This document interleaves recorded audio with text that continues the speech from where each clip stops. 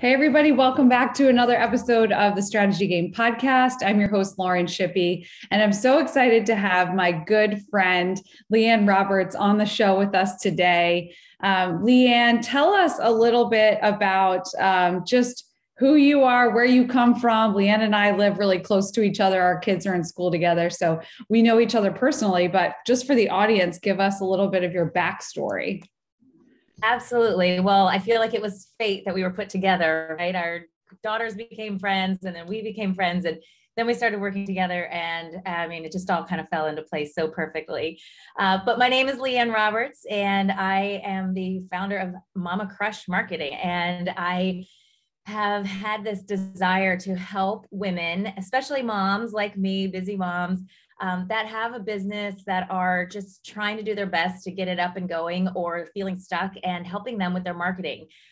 Because really all of our revenue and our efforts and everything all stems from our marketing and our marketing strategies. And so that's where I began with Mama Crush Marketing. But I've been in the marketing game for over 20 years. I'm aging myself, but since my first was born, I just had this like fire to do something on my own, to start my own business. And I've dabbled in a few different things, had some creative businesses. Some have failed, some have succeeded. I sold one business, and but I've always, no matter what I was doing, whether it was creating vinyl labels for cups, or selling clothes. I mean, I did it all.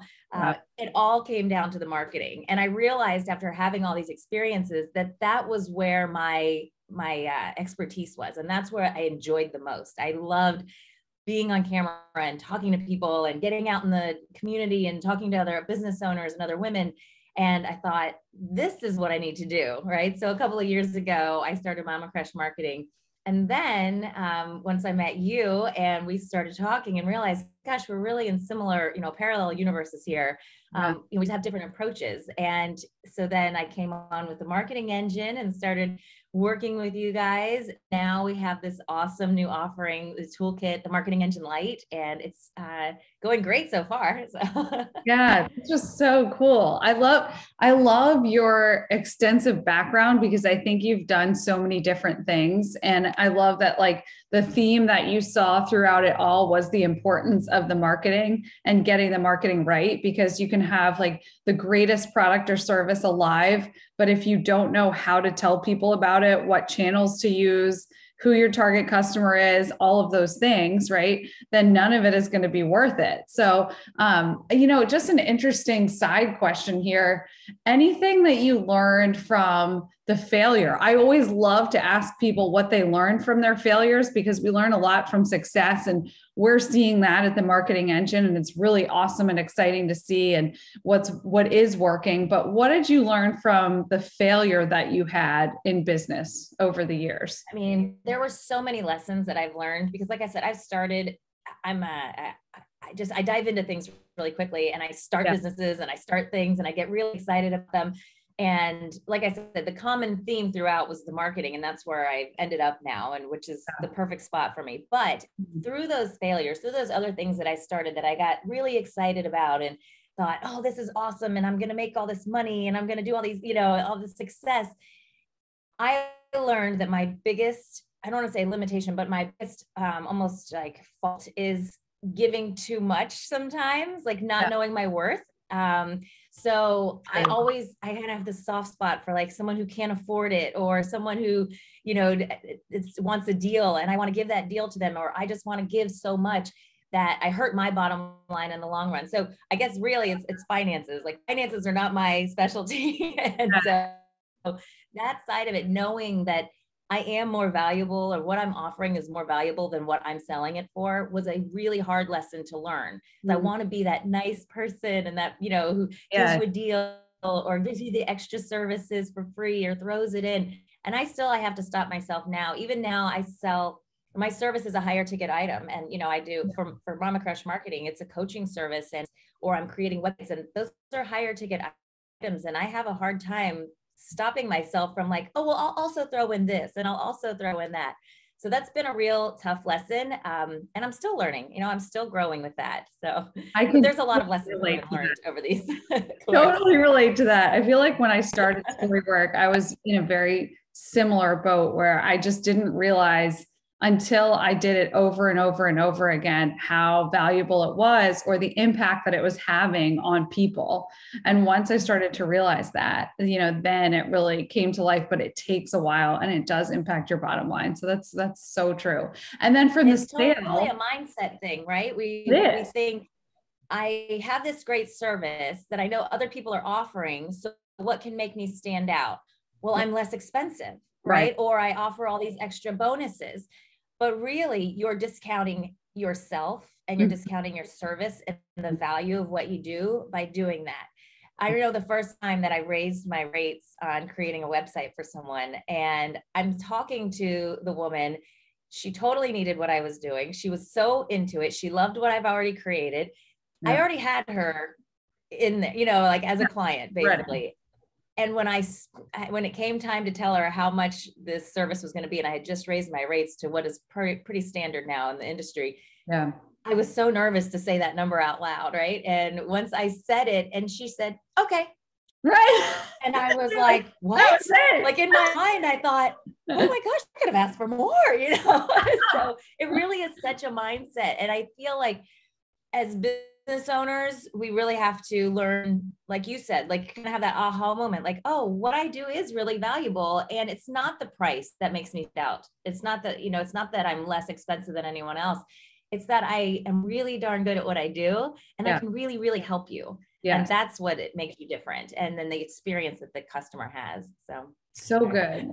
I'll get off of that soapbox there. No, that was really good though. And I think it's an important lesson that a lot of entrepreneurs are learning in the first, I would say like 5 years, right? Like as like starting and overcoming and iterating and all those things. So I think it's just a really important topic to address. Now, when it comes to the sale of the business for you, any lessons stand out there in that success? Probably the same thing. I probably should have asked for more money. Yeah. Right. No, it was a right opportunity. It was just, I was segueing into another role and into a larger role in what I was doing. And it was just the right opportunity that came along. I wasn't even really in the market to sell my business. I was still enjoying what I was doing. This was my clothing company, the boutique, an online boutique that I had. Yeah. And I was still really enjoying it. And it was really taking off. I think that one lesson that I learned is I probably should have just the course a little longer because it was gaining so much momentum, and somebody swooped in and said, oh, I'll take that off your hands. And I thought, okay, great. And then I get this little cash influx. Great. But really, if I would have stuck with it, I think it would have actually grown and been even more successful because I was just then getting really good at it. So. Yeah, that makes sense. Yep. So it's like knowing that timing, right? When it's time to sell. Yeah. Don't we all wish we had a Christmas? In the end, it all worked out. I mean, it all led to where I am now. And so it's great. And my husband was tired of having racks and racks of clothing throughout our house, so it was time to move on. I can imagine that helps. Oh yeah. So when it comes to the marketing engine toolkit that we've really put together, this is just exciting. I just want to tell everybody the story here because it is a really cool story. Like LeeAnn is, has been on our team, the marketing engine team, and it's just a really awesome, diverse team from all over the world. We have some people overseas, and we gather every Tuesday to give updates and have our team meetings, which are great. And just it's cool to see what everybody is doing and the roles that they're playing in that space. And so, with LeeAnn, we just got talking, and I knew that you had led many workshops and you had coached many people and you had, your own business. And we have the marketing engine and their retainer clients. And, it's more substantial. It's larger organizations that really need that consistent marketing presence, but there are a lot of entrepreneurs or even teams or maybe nonprofits that just need an audit to their marketing, and they need just kind of a refresh or a reset. You're feeling stuck or not really knowing where to go, or you just don't have the time to do it because you're operating in the business and you don't have time to work on the business, that kind of thing.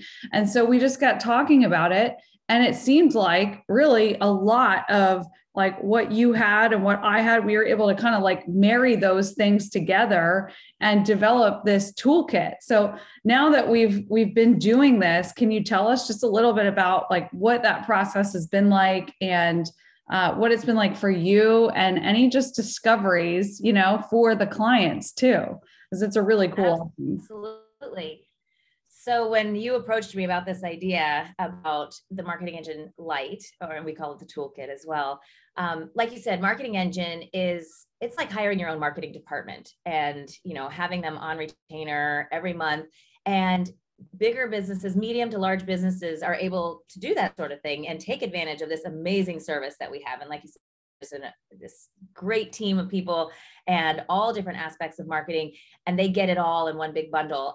And so that's fantastic for these medium to large size businesses. But my wheelhouse, like Mama Crush marketing itself, is all about the solopreneur, the mompreneur, the entrepreneur, the small business owner who just has a small team around them.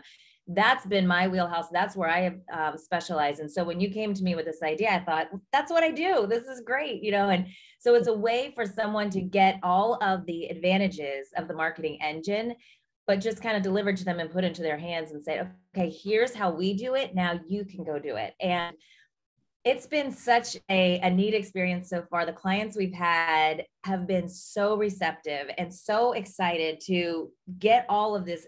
Sometimes I think it's a little bit of overwhelm, right? Because they go from just kind of throwing spaghetti at the wall and like trying to keep up with whatever marketing efforts they have. Maybe they're doing something on Instagram today and they're sending it out an email next month, but it's very random and it's very sporadic. It's very reactive is what it is too. It's not marketing.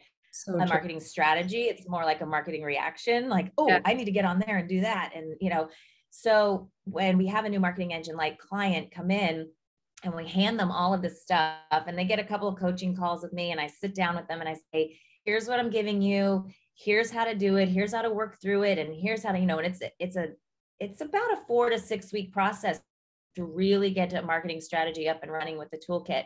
Yep. They can go as fast or as slow as they want, but that's really what I suggest. And as they're going through it, they're like having these aha moments like, oh, I see why I'm supposed to, write down my user personas, or, oh, I see what a funnel is now. And, oh, I see why I need to send out an email once a month or once a week or whatever it is. And so giving them all those tools is so exciting because that's what lights me up, is getting somebody unstuck from that whole feeling of like being on a hamster wheel and not really knowing what they're doing. Like, yeah, I do marketing, right? As an entrepreneur, like, yeah, I do marketing on Instagram and I post and I go to a networking event here and there and I talk to people, or I ask people for referrals or reviews, but really there's no long overall strategy for long-term success there. And, they're just kind of getting those one hits and off, one-offs. And instead, when they get all of this delivered to them, it's like, oh, I'm supposed to do this? Okay. And once they start doing it, it's so exciting to watch the aha moments. I can think of one client in particular who every week when I check in with her, because I do, I hold the person accountable, the team accountable, and I check in with her and she's like, oh, I did that. And wow, I applied it. And you're right. It looks so much better this way. Or I know I'm going to attract the right people. And then we also have the clients that are, they get it and say, oh gosh, I didn't realize I was supposed to do all this. Wow. And, well, I've also got to work and I've also got to take care of my family. And it can be a little overwhelming, but it really and truly, what we've created with this toolkit is taking everything that the marketing engine does for these medium to large size businesses and hands it to the small business and says, if you want to get there, right? If you want to be this medium to large size business and you want to have the long-term success, this is what you have to do. I mean, this is where you should start. You're going to be ahead of the game if you do it that way. So it's been really fun and really exciting, and we're getting new clients. And I mean, I have a really good time getting to know the people. And like I said, that unstuck, when the puzzle pieces all fit together, they all, Oh, Yes. okay. That's what I'm supposed to do. That's so exciting.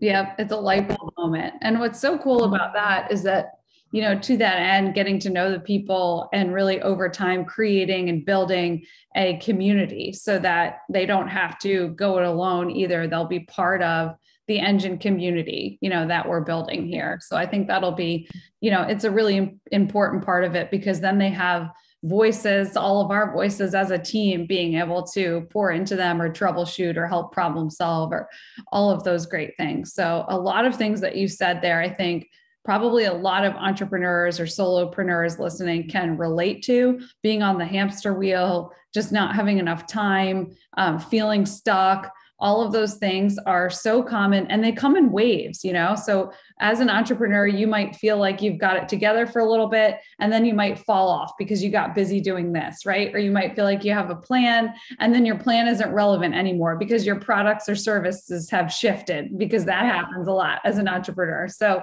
being able to iterate on that and shift and get the reset you need and get the plan you need to be able to drive growth, revenue growth in your business is really key. So I love all of that. As we wrap up here today, I had asked LeeAnn just any thoughts on just advice for entrepreneurs that maybe they can just start to apply right away, like any top tips that come to mind for you. Absolutely. So one thing about the way I provide service for clients is I'm very tactical. I don't just say, give you the big idea and say, here, run with it. If you need to know how to create something, a graphic in Canva or how to add a lead magnet page to your website, I'm there for you. I know the tech side, so because I've done it all myself multiple times and learned all of that. And so I'm very hands-on with my clients and I'm very like, oh, if you're stuck, if this is where you're stuck, you just feel like you don't know how to record a video, like, let me come to you and let me turn on the camera for you, or let me, talk you through it and walk you through it. So I like to be very tactical. And so some of the tips that I could say is a couple of things. First, for an entrepreneur or solopreneur, maybe if you have like one person helping you, but basically you're a tiny team, right? And many times it's just yourself, is to keep it simple at first. So when you are starting to create your marketing strategy, you don't have to be everywhere, all the places, all the time. A big benefit of being with the marketing engine, these medium to bigger size businesses, and it's not to say that an entrepreneur can't be with the marketing engine. It's just once you're at that revenue point where you can afford a team, with you every month, that team, we're a big team and we can be everywhere. We can be on every social media platform. We can be in emails. We can be getting, we can get you PR. We can do all these different things. But when you're an entrepreneur, you really have to look at it and say, okay, what's my bandwidth, right? Like, what can I really and truly do on my own and be successful at? So I always recommend 3 things. When you start with a marketing strategy at the very beginning, or you're just auditing it and trying to make sure you're doing it right, your website and SEO falls under that, which is a little scary sounding to a lot of entrepreneurs and solopreneurs, but your website, your email marketing strategy, and your social media strategy. But even break it down further, your social media strategy, pick one platform. Pick one platform where your audience is, or where you get the most engagement or the most reactions, and get really, really good at it. Put all your efforts there and into email and into your website. Pick those 3 things and keep it really simple, because then it's like in bite-sized pieces, right? Then it seems manageable. Because as a solopreneur, somebody who doesn't have a team around her, if you tell me I have to be on 6 different platforms and also send emails and also don't forget to send out some PR, inquiries, and also try to get on these podcasts and also it's much. And then I'm going to freeze, and I'm either going to freeze or I'm going to be super inconsistent and just like throwing things out randomly. Yes. Or instead, if you're intentional and you're just choosing 3 places to be at the beginning anyway, you're just choosing these 3 places to be, it seems more manageable and you can do it. You can set yourself up with the calendar and with this strategy and a plan, and it will be manageable. And that way too, if the wheels fall off one week, because we are people, right? Yes. Then it's not as big of a deal if one little thing gets left off that week, right? Because you only have these 3 things. And you're also going to set up systems for those 3 things so that you can so that they are done, right? Those are the 3 priorities for your marketing. Those 3 things have to get done every week or every month, whatever it is. Everything else that you do is just icing on the cake. So I have a particular client right now that I'm working with, and these 3 things I told her are your 3 priorities. It's her website, her email, and her Instagram. That's where her client base is, her Instagram. And I said, in the Instagram, when I say this is your base, like, I just want you to schedule or batch out like some posts and things.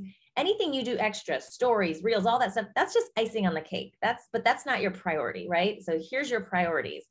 Then as you grow, as you scale and maybe you hire a person to help you, that's when you can start branching out. And you're going to find that too, if you set up the systems for these 3 things and you do them for a while, it gets easier. And then you say, okay, now I have a little space to add in another platform, or to try to start getting some PR, or start going to networking groups and things like that. So I would say just keep it simple, as simple as you can. Yeah, that's really good, LeeAnn, because I do think that we can see all of these shiny new objects, or here's a new platform, or here's Reels, or here's a different tool or way to do this. And then we can get excited about that and maybe get off track. So the greatest thing I think we can do is to stay focused on the simple plan that we've created as entrepreneurs. So that's really, really good advice. And I'm going to link to in the show notes the website audit checklist and the social media content calendar, because what LeeAnn was talking about, we've created guides, for free guides. So I'm going to link to those in the show notes so you guys can click through and download those if you want to get started on your plan. And we'll also link to the landing page for the marketing engine toolkit if this is something you need and want to do and want to work with LeeAnn so that you can get started on it. So LeeAnn, thanks so much for joining us. This was so great and I can't wait to share it.